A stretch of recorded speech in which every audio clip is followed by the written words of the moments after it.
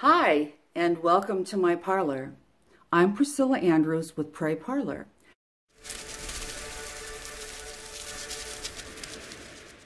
I'm going to show you how I make a silhouette on an acrylic poured painting. This process has worked really well for me, and I hope you find it useful too. So let's get started.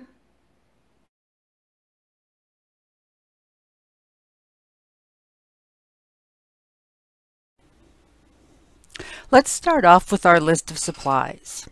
First, we're going to use painter's tape. Use the thick roll. Do not use the 1-inch strip because that will leave open edges no matter how hard you try to put it down.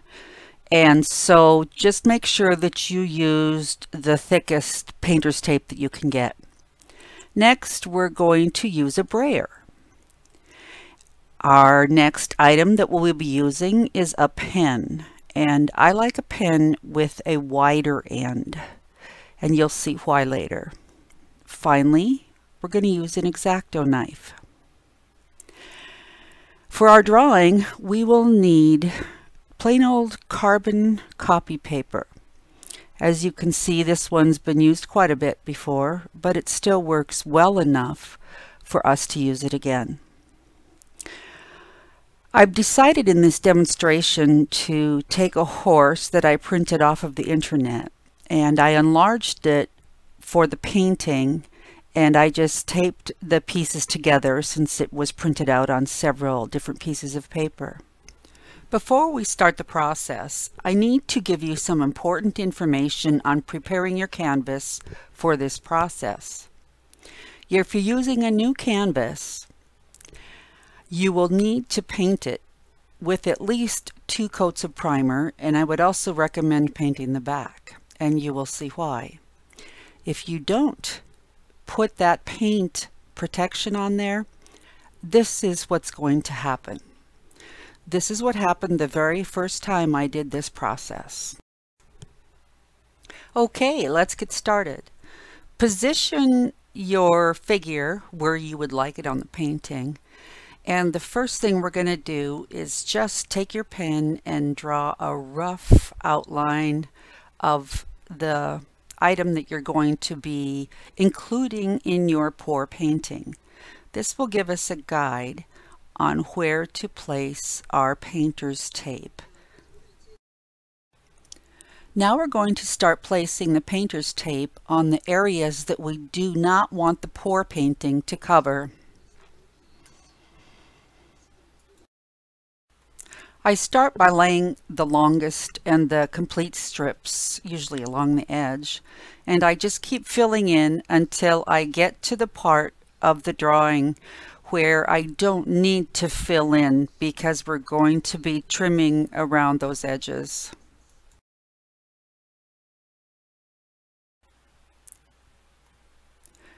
Now that I have most of the tape laid upon the canvas, I double check with my image to make sure that I have all the areas taped that I want to be taped and finished with the poured in painting. To add the image, take your carbon paper and make sure you put the darkest black part down. Arrange your figure in the place that you want it to be and that you had masked out for it to be. And then we're just going to start tracing around that drawing with your pen. And this is why I like the bigger edged pen, because it won't cut through the paper as you draw around your design. I don't know if you can see it or not, but there's a black line there that shows that we're getting this done. So continue to draw around your drawing. I have completely drawn around my horse now, and I can clearly see the black lines. I don't know if you can, but they're actually pretty visible, and even more visible if you use a new piece of carbon paper. Now that we have the figure outlined, we have to decide how we want the pour to come into your figure.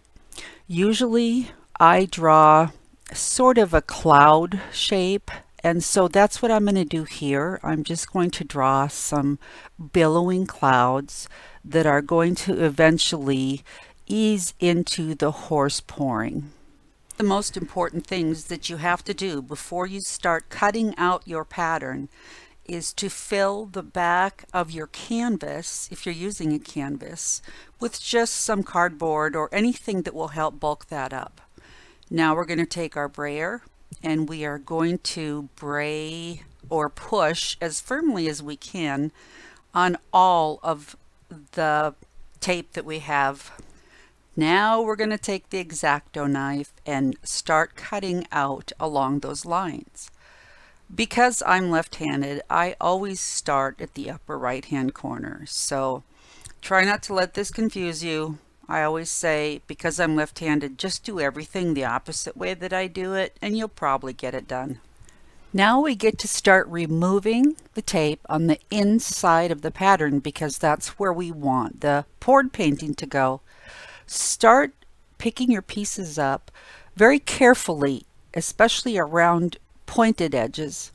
And when you get to those bigger pieces on the outside, just go ahead and take them off, but make sure they come off only one strip at a time. Now we have everything all cut out, and we're going to take the brayer and run that over all of those edges as firmly as you can.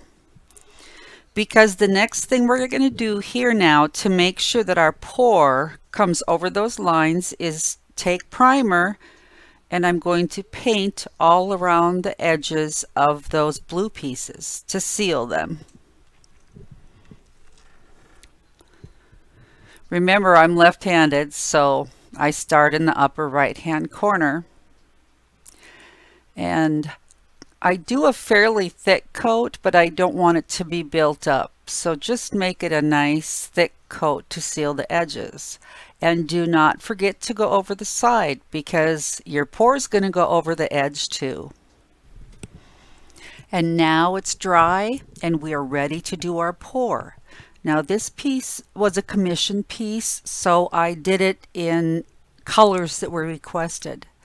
So now this was actually a little corner that I tested before I started shooting the video to make sure I didn't make a fool out of myself. Start and easily start teasing that paper off. Now this is a point I wanted to make. You need to tear this paper off when the paint is damp but not wet. It can't be dry or it'll tear little pieces of paint along with it. So slowly and easily tuck those edges around, especially when you're at a sharp corner, because that's the most vulnerable point to picking up the paper that you want to remove, like that corner right there. So slowly remove all of your paper.